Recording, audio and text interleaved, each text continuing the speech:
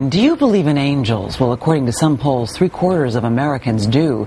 But if you're among the skeptics, you might want to change your mind when you see this next story. Here's NBC's Ron Mott. Can you kiss me? Colleen Banton didn't expect her disabled daughter Chelsea to see her 15th birthday, but she's now the gift of the season for this family. You're 7. Can you count them? A family counting its every blessing. We've been praying for a miracle, and I think this is the beginning of it. Back in September, pneumonia had pushed Chelsea toward death's door in a Charlotte hospital. Here she is with big sister Kaylee, who thought she was saying her final goodbyes.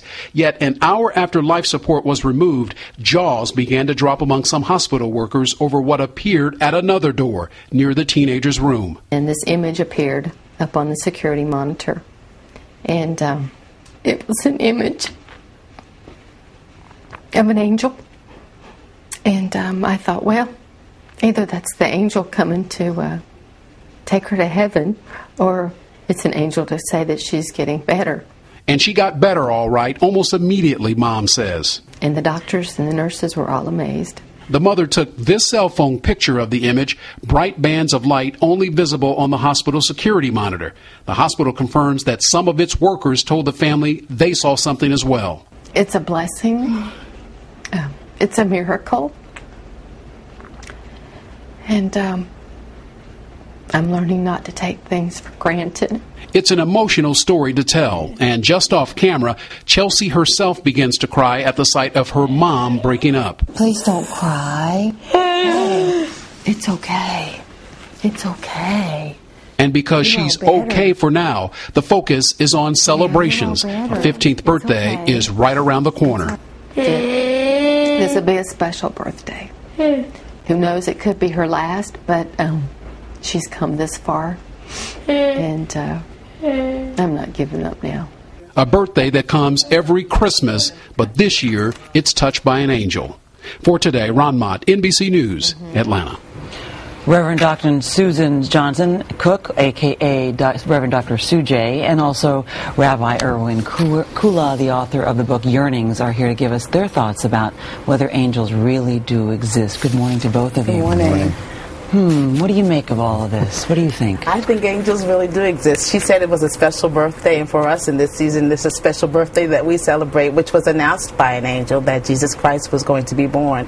So I believe angels exist, and that's where we get guardian angels, that they protect us, they walk amongst us. I see actually a little tear in your eye. Yeah, I was crying with the mom. I was really moved, yeah, because I understand how special that is for her when you're at the point of where you think you're transitioning into death, but new life begins. But that's what a miracle is. It's time for new life.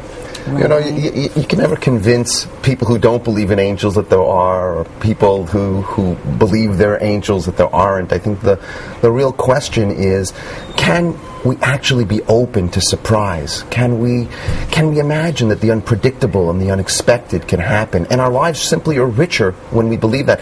Albert Einstein once said, there are two ways to look at the world. As if everything is a miracle, or as if nothing is a miracle. And I think that's the real choice we have. And so these stories, whether angel, no angel, whether the light is a camera misfunction or not, is not the issue. The issue is, what are we willing to notice about life? I think some people looking at that image may say, that looks like the sunlight on the wall. So is this really something that requires faith, do you think, Reverend Doctor? Oh, without question. Faith is the belief in things that are unseen, the evidence of things unseen. This, for this mother and this family, was the evidence of things unseen.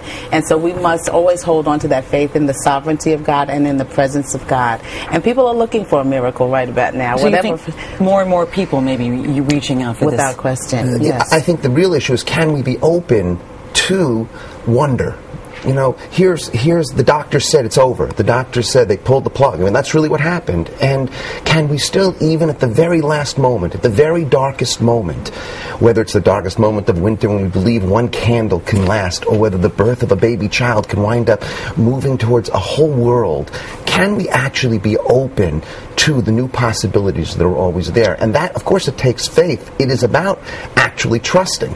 You know, you're saying that actually at a very poignant time, because a lot of people are wondering if they can be open now. You know, and let me just give you some numbers. The Economist quotes polls that say that more Republicans than Democrats are believe in angels, more Southerners than Northeasterners believe in angels, and we talked earlier that 3/4 of Americans believe in angels. I think but what are angels? What do we think they are? Messengers. Messengers. Right. I believe the Hebrew word is malak. Right. Messengers. They bring the good news of hope and coping and hoping. And so I think they're messengers that say to us that there is a time to be open, to wonder again. I carry my angel with me. I wear my angel. Are they people who've died, who've come back? They can be anything. I think what we have to do is actually move the question from do we believe in angels to can we actually be angels? There are angels all over in our lives. You know, you're driving and you get a flat tire and somebody stops out of nowhere.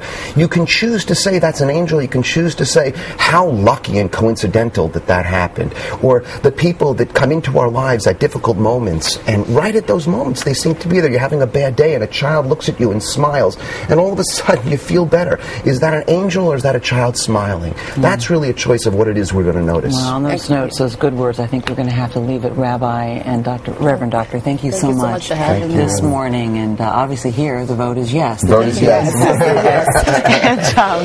And happy holidays to you both.